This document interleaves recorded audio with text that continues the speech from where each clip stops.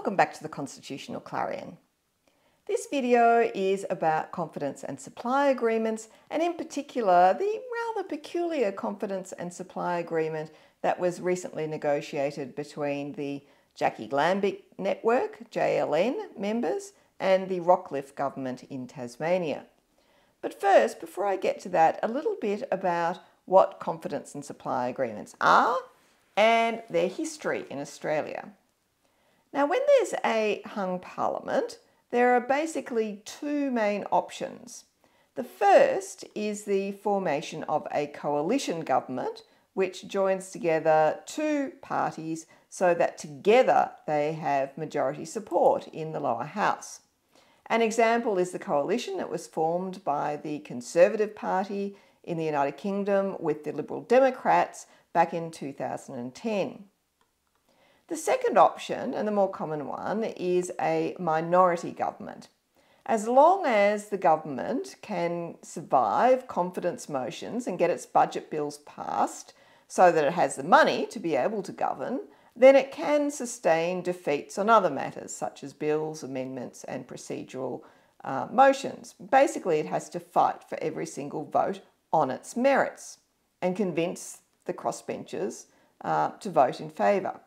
Now, this approach can be exhausting, obviously, for members of the government if they do have to treat every single vote as one on its merits in which they have to persuade a majority of Parliament to pass it. But it can also result in better government to the extent that the government is actually forced to explain and justify all its legislation. It means that a government can't be high-handed and that it needs to be measured and reasonable in what it puts to Parliament. On the other hand, however, the prospect of a government potentially falling at any time due to defeat on confidence or supply can result in economic instability and a lack of investment in the jurisdiction due to the uncertainty as who will be governing and what their policies will be tomorrow or next week. Accordingly, it has become common in Australia for the negotiation of confidence and supply agreements with those who hold the balance of power. For example, back in 1989, the Greens negotiated with Labor an agreement that they called the Accord, which dealt with both confidence and supply, but as well as that, many other policy matters.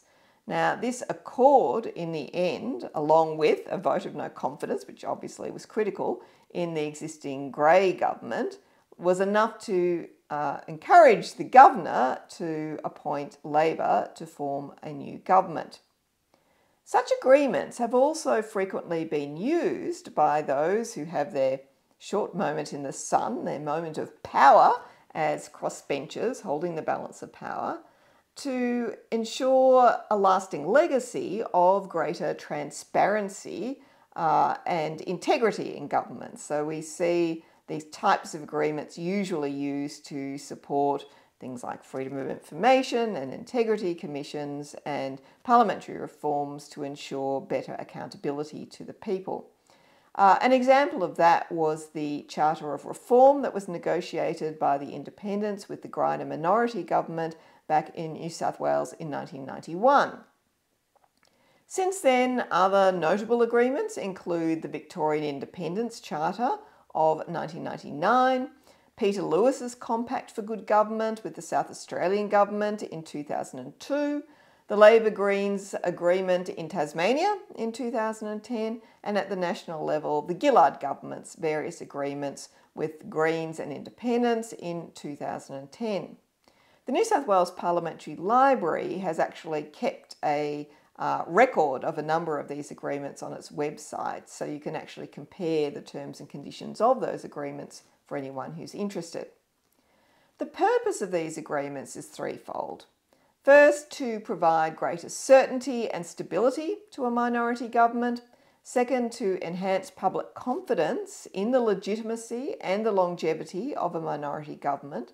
And third, to influence the governor or the Governor-General, as the case may be, in the exercise of their power to appoint a Premier or a Prime Minister. In Canada, confidence and supply agreements are given less weight than they are in Australia, although one did actually play quite an important role in the prorogation crisis back in 2008, because in that case you found a minority government in existence, but then disparate opposition groups and parties banded together to offer supply and confidence to an alternative government, leading to that crisis about whether or not there should be a prorogation to allow the existing government to renegotiate its position. In New Zealand, due to its MMP system of proportional representation, hung parliaments and negotiation of confidence and supply agreements are actually pretty standard fare. What is the status of a supply and confidence agreement? Well, members of parliament cannot enter into legally binding contracts in relation to how they vote in parliament.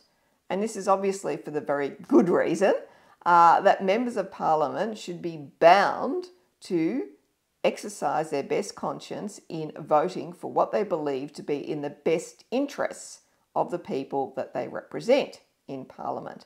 And for that reason, courts have held that any kind of contract that would bind a member of parliament in terms of how they vote is for an improper purpose and therefore legally invalid. Equally, any interference with how a member of parliament votes would also be a breach of parliamentary privilege.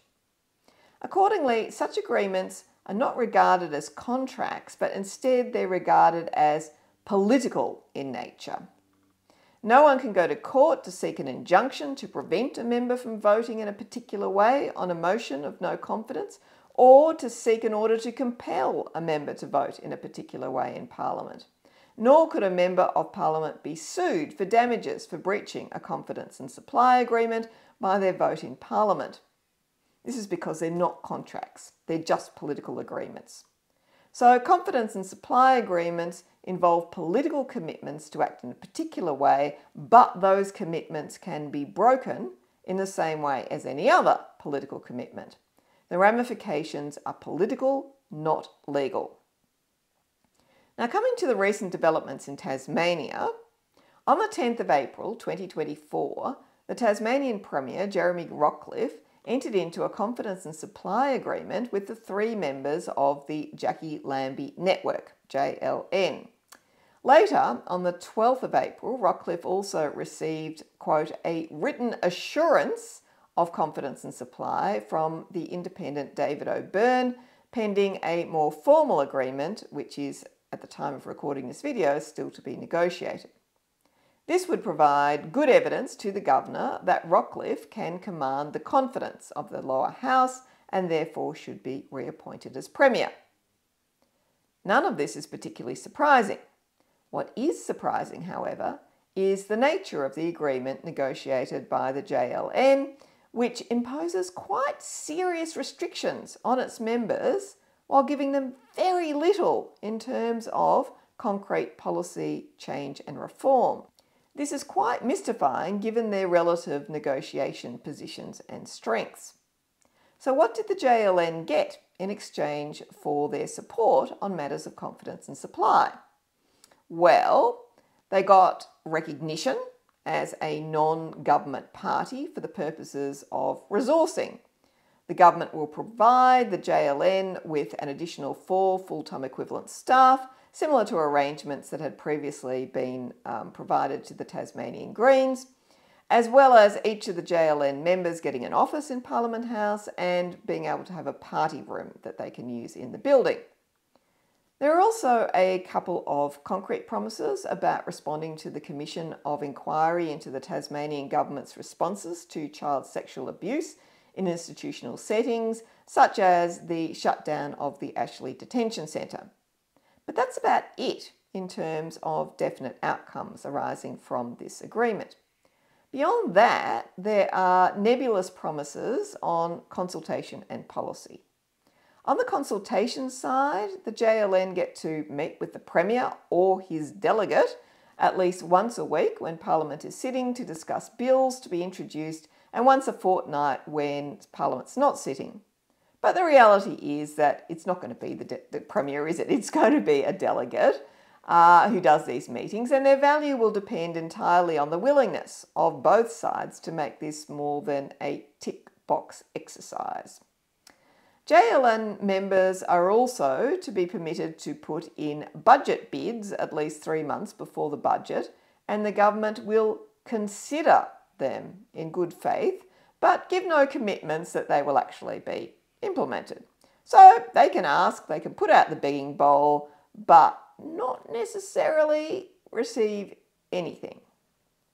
On the policy front, the government has agreed to conduct some assessments and reviews, which is really a way of kicking the can down the road until people actually forget what it was all about. It will conduct an independent review of the state's finances. It will also review the Tasmanian Integrity Commission, quote, with an eye to giving it greater capability to conduct its work, which could mean anything or nothing. There will also be a review of the RTI process. Now, what's that, you ask? Well, it's another substitute acronym for Freedom of Information, which most of us know as FOI, but to make it harder for anyone to find it, we changed the initials and the acronyms used. Now, I have to say New South Wales did go one step further into deliberate obscurity by calling it, instead of FOI, GIPA, standing for Government Information Public Access Act, because you can pretty well guarantee that anyone looking for a law on freedom of information is not going to look under G for government. But Tasmania also decided to muddy the waters a bit there by confusing people by choosing instead RTI, which sounds a little bit like a nasty infection, but actually means right to information. Anyway, all the JLN got was an agreement that the RTI legislation would be reviewed, quote, with an eye to increasing transparency and accountability of public administration across the state, unquote. Like a beast out of the book of Revelation in the Bible, this government will have many eyes cast in different directions, but there is a big difference between seeing and doing, as the JLN will no doubt discover. Then we have a review of political donations legislation, which has been an ongoing issue in Tasmania and probably would have been on the government's agenda anyway. Now, in return for what could be described as a nothing burger, what are the JLN members providing the government with? Well, the answer is quite a lot. They will support the government on all confidence and censure votes by attending and voting with the government, except in cases of malfeasance and corruption. They will guarantee supply by voting to support all appropriation and revenue bills unamended, and they will support the Rockliff Liberal Government on parliamentary motions that bind the government. While the first two commitments on confidence and supply are pretty standard, it's the last one on parliamentary motions that bind the government, which is unusual. And it gets worse. In relation to foreshadowed parliamentary debates, if a JLN member wishes to vote against the government, they have to provide 24 hours notice in writing and then engage in good faith negotiations to reconcile their position with that of the government prior to the commencement of the debate. If a JLN member wishes to vote against the government on any vote that occurs on the fly, meaning one that spontaneously arises in the course of debate, which happens quite often, and that includes their procedural motions or amendments to bills, then they have to inform the government at the earliest possible opportunity. They then have to support the government in seeking to adjourn the debate on the question to allow those negotiations to occur. If an adjournment is not immediately practicable, the JLN member then has to vote, contrary to their own views, to support the government, while then being, quote, free to voice their concerns and reserve their right to vote as they wish in future on similar questions. Now, these limits on the JLN members are actually pretty extreme. Finally, in instances where a procedural motion is moved to allow for debate on any matter covered by this confidence and supply agreement, presumably covering all those topics which the government agreed to reviews, etc., the JLN members are obliged to support the government. Wow!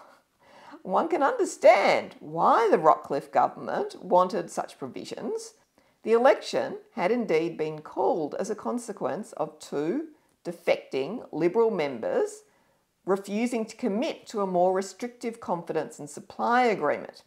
The government wanted them to agree not to support Labor, Green or other independent bills, amendments to bills or motions unless it was agreed that they could do so by the government.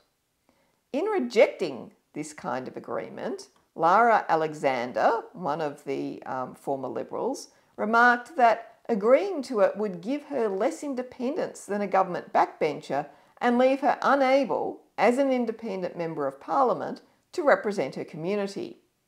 The government responded to this by calling an election. But that election card has now already been played. The election has been held and the government did not win a majority. So it's in a much weaker position as it cannot opt for another election in the short term. So why, one wonders, when the JLN members did hold the whip hand, did they surrender so much control to the government? Was it just for party treatment and a few extra staff and a party room in Parliament House? It all seems rather mysterious to me, although clearly I am not an aficionado of Tasmanian politics, so maybe there was a lot more going on that I just don't know anything about. One would have to assume so. Now, some criticism was made on social media of the JLN's agreement to this confidence and supply agreement, and they responded with a press release which said that the JLN doesn't wish to hold the government over a barrel with unreasonable demands, and that its members will instead behave like adults and work in a collegiate manner with the Rockliff government to the benefit of all Tasmanians. Now, that is a laudable aim, but it still doesn't explain why it entered into such an extremely prescriptive confidence and supply agreement. You can act like adults and negotiate in a collegiate way without having yourself put into handcuffs. It will be very interesting to see how this all plays out, especially given that a confidence and supply agreement is not a legal contract and therefore can be broken by either side at any time it likes, with only political ramifications arising. Thank you for watching the Constitutional Clarion, and I look forward to seeing you next time. Goodbye.